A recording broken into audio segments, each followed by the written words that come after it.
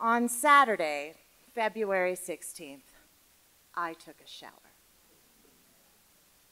It sounds funny when I say it, but the truth is, I was in a pretty significant depression.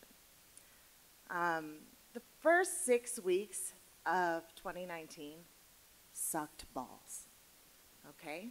So, not to make this a therapy session, but I'm going to give you a quick rundown.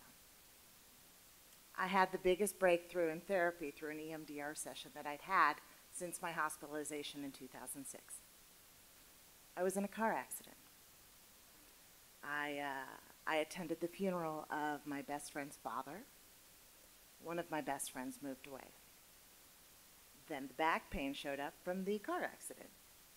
I was going through a rough time. Plus, I worked from home, so I didn't have much of a social circle around me during this time. However, I did have my cat Tiger. Now, my cat Tiger, Tags, old man, little guy, buddy boy, Tags, been with me for 10 years. He was 5 when we rescued him on Mother's Day from the Boulder Humane Society. They were free that day. Remember that if you need a cat on Mother's Day. And he was my everything. When I would lie down, he would immediately jump up and lie down on my boobs. So like I couldn't watch TV. So I was like, so there are so many selfies of me with the cat, like, because it will always be funny. And he was tiny, and he was a snuggler, and he took care of me. He'd been through all of it with me. And on, let's say, February 10th, I had known for like the last 2 years that something was going on.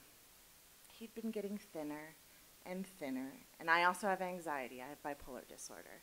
And so during my down times, my paranoia would kick in, and I'd talk to my husband. I'm like, but he's looking thinner than he looked before. He's like, no, he's been real skinny for a long time. I'm like, but this time he looks pretty skinny. And he's like, no, he's just a skinny little guy. And I'm like, oh, okay. But on February 10th, all of this had happened. I don't know if any of you have lost a pet before, but I knew something was not okay. And I don't know how I knew. We had taken him to the vet a few months ago, and they're like, no, he's doing good. He's just old, and old cats sometimes get skinny. But that night, I knew something was wrong. The past 6 weeks, as I said, had been a tough one. Sometimes depression just shows up, and you're like, what the fuck happened? I was doing great, but now it's here. Sometimes it's situational, where you're like, I'm going to maintain a positive attitude, but things keep happening. And then you wind up and you're like, well, you win, okay. But I had Tiger, and Tiger, he was like my teddy bear. I have really bad insomnia, especially when I'm in a depression, because of course, sleeping during the day is super, but sleeping at night is not possible. So I would frequently go out and find him, and he was so tiny, I could pick him up, and I could legit curl into him like he was my teddy bear, and I could fall asleep if I was holding him. However, on the 10th, I couldn't find him, and I was really scared, and I didn't know why. And I woke up the next morning, I could not find Tiger. I had to get my daughter ready for school, so I'm trying to act like everything's okay. That's a sucky game for any parent to have to play. And I got her off to school, and I'm looking all over the house. I find him under my daughter's mattress in her filthy bedroom. She's 11, letting her live her life. And he is so far back there, and he just looks so sad. So I'm like, oh shit, I am alone, I need to call the vet.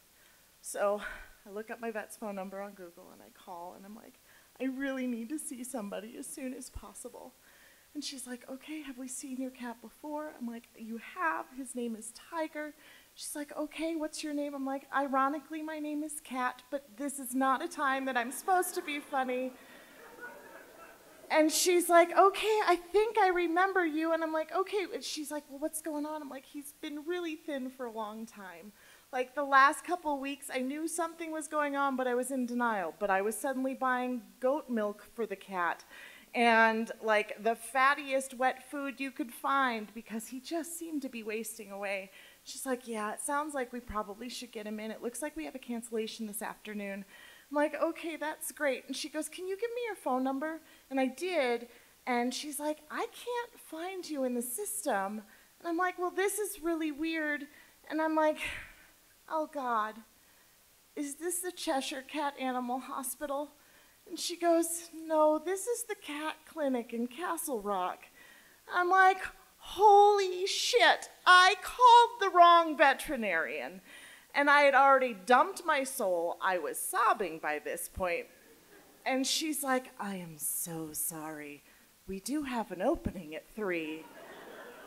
And I'm like, that's not going to do it. I need to get somebody sooner. So I hung up with her feeling like an idiot. And I'm like, of course, this is my life. And I did get my veterinarian on the phone. And she got me in that morning. And I put him in his crate. And he looked so sad.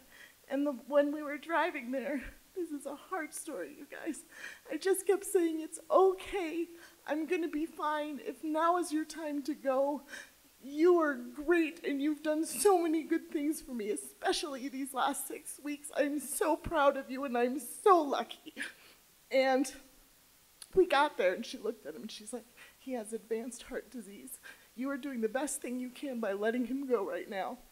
And I've never held one of my animals as they passed away. And I did on February 11th. And it sucked.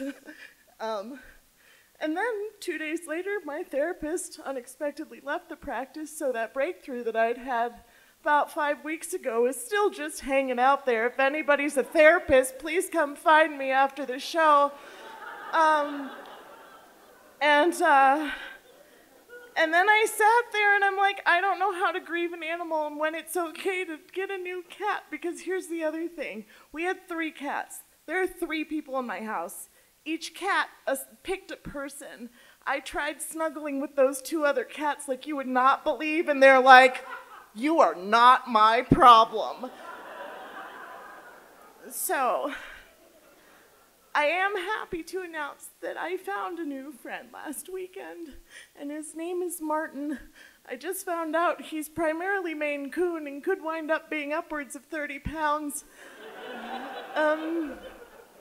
But the thing is, when we got to my house, the first toy he went to was Tiger's Kicker.